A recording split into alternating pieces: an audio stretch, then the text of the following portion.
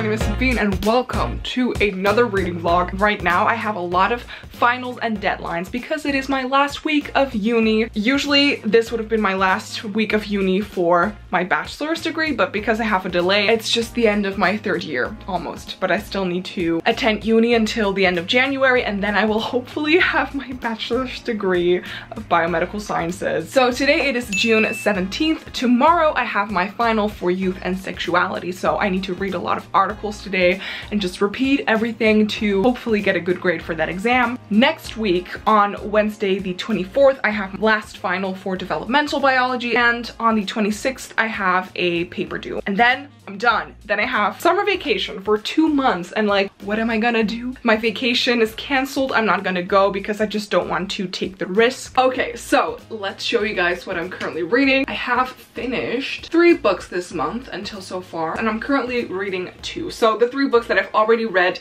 you will see that in my May and June wrap up. So let's grab the books that I'm currently reading. So first of all, I'm still currently reading White Fragility by Robin DiAngelo, and overall I'm learning lots of things regarding racism and the term of like white fragility and white privilege. I'm learning a lot from this book, but after this I will definitely dive more into non-fiction books about racism written by Black authors. But I also just started a new book, and I think this book is perfect for the mood that I'm currently in, and that is Date Me, Bryson Keller by Kevin Van Wy. This is a South African author, which is really cool. I've never read a book by a South African author. Speaking about racism, the Dutch and the South African people have some history. This is an LGBTQ YA romance novel, and I think I am in the perfect mood for a book like this. I will read the back for you guys. Everyone at Fairfield Academy knows Bryson Keller, the super hot soccer captain who doesn't believe in high school relationships. They also know about the Dare Bryson accepted. Each week he has to date the first person who asks him out. A single school week is all anyone gets. There have been no exceptions to this. None. Until me, that is. Because brilliant Bryson Keller forgot one thing. He never said it could only be girls. So yesterday, as you guys can see, I read a little bit. I'm on page 38 out of the 330 something, so I've read about 10% of the book, and our main character, Kai, I believe is his name, has just asked Bryson Keller as like, I'm gonna be your date for this week and you have to accept me. So Kai is our main character. He is a closeted gay teen, but by asking Bryson out, he kind of like came out to one of the most popular guys in school, so I think we will explore that also in this book. He is also part of a mixed race family, so I think some things about racism will be talked about as well. I just had a meeting about my developmental biology paper with my group, and right now I'm gonna read some in this book outside because it's still nice weather. I'm already just like really enjoying it, and I feel like this is the perfect book for the mood that I'm in right now. I just want to have a romance, a nice romance, and I hope that I'm gonna get that out of this book. So let's see how this will go.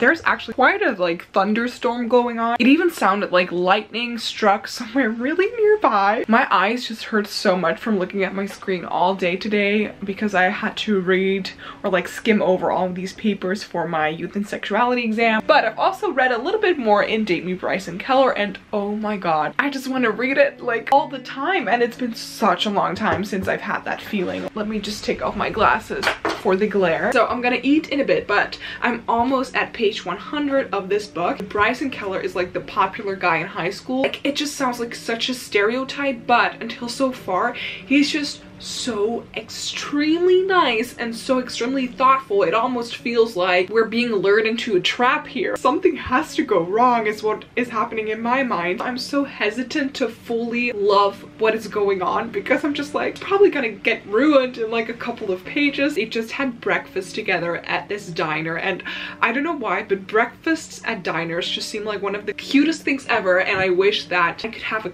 date like that all of the time. That would be like perfect for me. Just a slow morning, waking up together, going out for breakfast. It just seems so lovely. Good morning, guys. Okay, so it is June 18th. My final is happening in like less than 3 hours at 2 p.m. What I'm gonna do now is I'm gonna read my summary thing a bit more. It's an open book exam, so I can keep all of my notes with me and papers and stuff like that. So I'm just gonna make it all ready for the exam, and then hopefully I'm gonna nail this. I have a feeling that it's gonna be fine, but I find this subject so interesting, so I want to be really good at it. But have I really put like that much effort into learning in the past couple of days? That is questionable. So after recording this, I didn't really give you guys an update yet, so let future Sabine from the beginning of July tell you how it all went. For this final, I got a 9.1 out of 10, which I maybe did not deserve, but I'm really glad that I did get it. And now let's go on to Sabine from June 19th, giving you guys a reading update.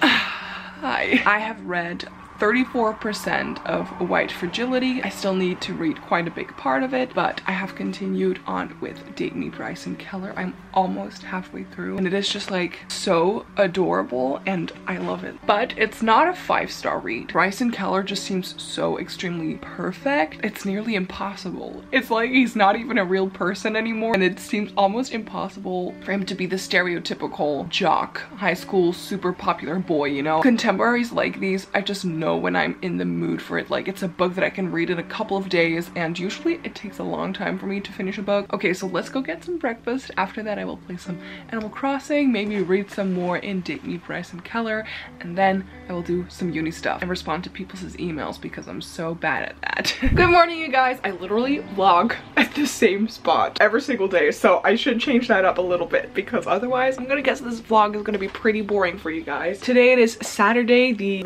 wait, what? Saturday the 20th of June. After I ate my breakfast yesterday, I didn't vlog anything anymore. I'm so bad at vlogging. Like, why do you watch this? Today I need to watch one other lecture and I need to study a bit, okay? I just need to push through these next 4 days and then I'm done. I had decided for myself that today was gonna be a pajamas only day, but then I realized that tonight I'm in the fandom quiz live show, which is hosted by Cerys from Library of Cerys. She has made all these amazing quizzes before already. I've been on the Harry Potter one and on the Disney one as well, and absolutely adored it like so much. Cerys puts so much effort in those quizzes. So tonight I will be in round 3, and this one is dedicated to Sherlock, and I love Sherlock with my whole heart. But what I've noticed until so far with these quizzes is like, I consider myself to be a fangirl, okay? But is my knowledge actually that detailed of that show or movie franchise or whatever? Apparently not so much.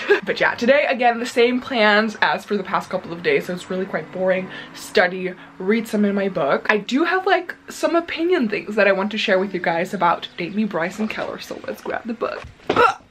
Okay, so with Date Me Bryson Keller, I am over halfway through the book, and I think some of you guys might know this about me, but one of my biggest pet peeves in book is insta-love, and maybe like on the rare occasion I think it's like worked out well enough and I don't really mind. But in this book there is definitely some insta-love going on. On one hand, I do mind because it's just something that I don't like with books in general, but then again, like, what else was I expecting to get from a rom-com contemporary book? Like, I cannot really complain about it though. Falling for someone like so quickly, and I'm just so not like that. I fall in love rarely, actually, now that I'm thinking about it. Like, I do find people kind of like attractive or something, but it takes a long time for me to kind of develop any love feelings, if I can explain it like that. So maybe that's also why I don't love insta-love in books, just because I find it so hard to believe. Kai, our main character, at the beginning of this book, he had a crush on someone, and right now he's hanging out with Bryson Keller for only like 3 days, and he's already like feeling all the things for Bryson at the moment. But he's already like so sentimental because he asked Bryson out at a certain spot, and then like 3 days later he's like, this was the spot where I asked Bryson out. And I'm like, yes you did. Yes you did. And he's already like, my routine with Bryson, I cannot imagine my life without it. I'm like, it's 3 days ago since this all started. I don't really mind, but then again I do. But I mean, I can still say it, right? I mean, I still have an opinion. I can still say it. Like, they've only just gotten to know each other for like 3 days. Before that, they were just friendly and not even friends. So I'm like, you really cannot imagine your life without him anymore right now. Like, really? It sounds like I'm being so negative right now, but I still love it. Yesterday, I edited my LGBTQ recommendations video and I did like the basics. So now I'm gonna finish the edit with a little bit more of like effects in between, and I need to do some little animations and like hint lettering and stuff, make a thumbnail, and then I can like upload that video and schedule it for tomorrow on Sunday.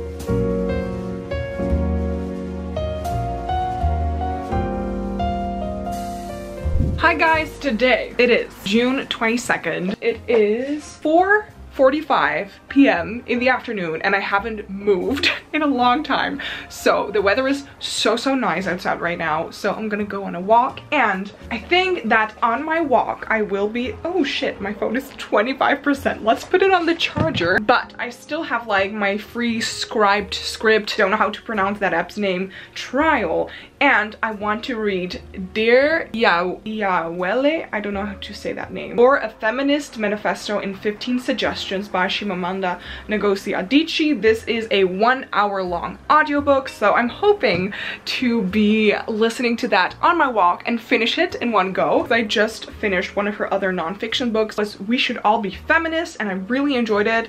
So now I'm gonna listen to her other short story nonfiction work just to be on the move and also learn a couple of new things. Yeah, let's take my camera with me because you are constantly only here in my room, which is probably really boring. So I'm gonna take my camera with me. Okay.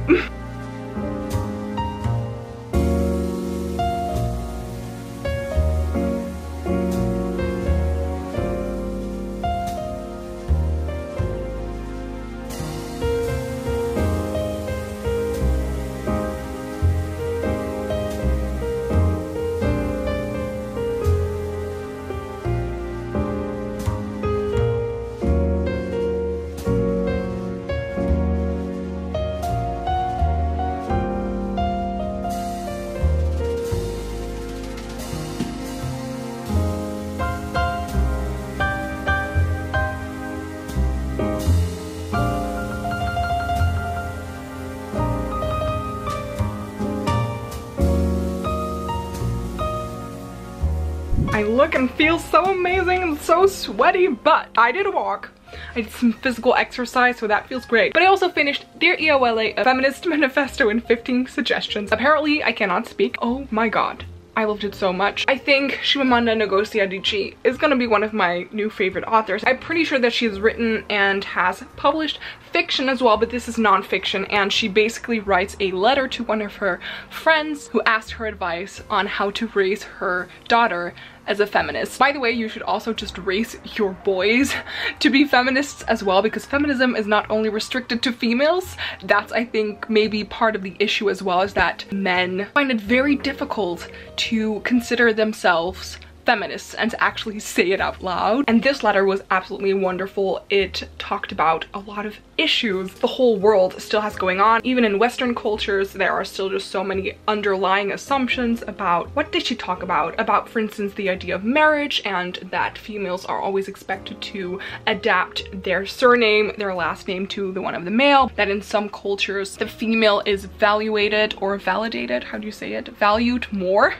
when she has her husband's last name. The lighting is so annoying. It talks about the gender norms that society puts on it. I share the same thoughts as society on certain things, and now that I'm getting older, I'm questioning it more and more, and I'm learning more and more. Just know that this was an amazing short nonfiction book. I'm gonna have some food. Just know that I love this book to pieces. Can someone please tell me where my motivation is to study?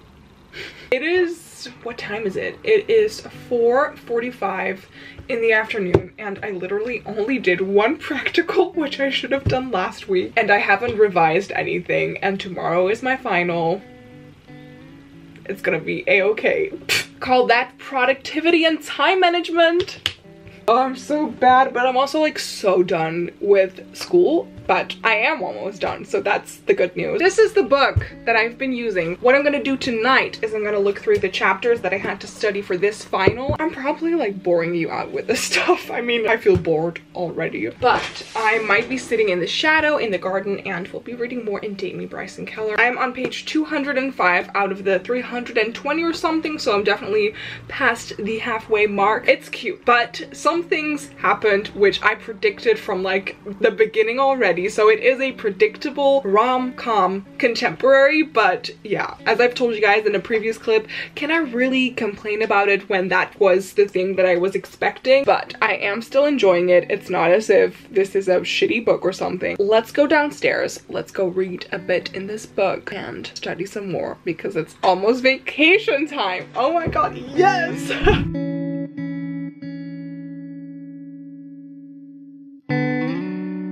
It is Wednesday. It is Wednesday, my dudes. The 24th of June, 5 p.m. in the afternoon, which means I finished my exam.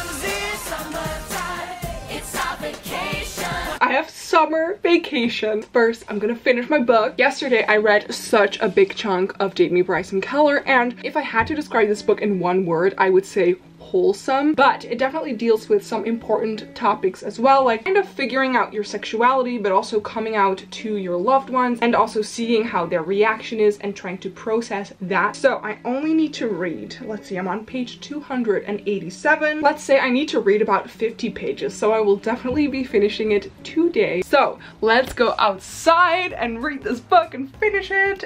A few moments later. I look really not that great, but we're gonna end the vlog right here because I just finished Date Me, Bryson Keller by Kevin Van Wy, and my final verdict is I'd give this book a 3.5 out of 5 stars. This was a highly enjoyable rom-com contemporary book. However, there were some things in the book that didn't make it like a 4 or a 5-star read for me. So first of all, the writing style, it was a whole lot of telling and not really showing, which is not my favorite. The characters, especially Bryson Keller, seemed just too perfect, like too good to be true. I don't know if that's really like a good critique to have on a book, but it was something that that I noticed, and that bothered me a little bit. I did love Kai, our main character's little sister called Jazz. She's the most sassy 13-year-old, and I'm pretty sure that she would be best friends with Kitty from To All the Boys I Loved Before, who is really sassy as well. I really like that a big part of the story also revolved around Kai's family, and with that, I will be finishing my first summer reading vlog. So yeah, if you enjoyed it, please give it a thumbs up. You can subscribe to my channel by clicking somewhere here on the screen or on the button down below. Thank you so much for watching. I hope that you will watch more of my summer vlogs and that you had a good time and that you will be having a good summer as well. And now all I want to say is I hope that I will see you guys in the next one. Bye!